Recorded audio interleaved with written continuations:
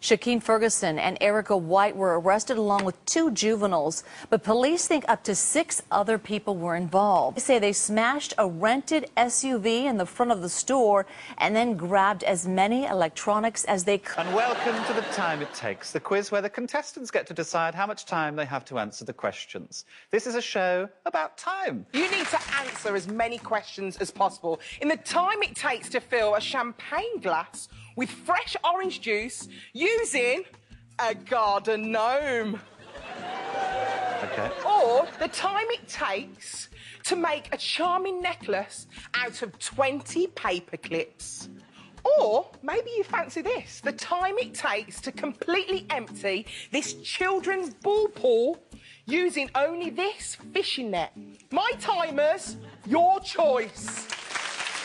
OK, the contestants need to choose the timer they think will last the longest, so they'll get more time to answer questions and a chance of winning the holiday at the end of the show. So, do you have any questions about the orange juice and the gnome first? And anyone can ask questions at this point.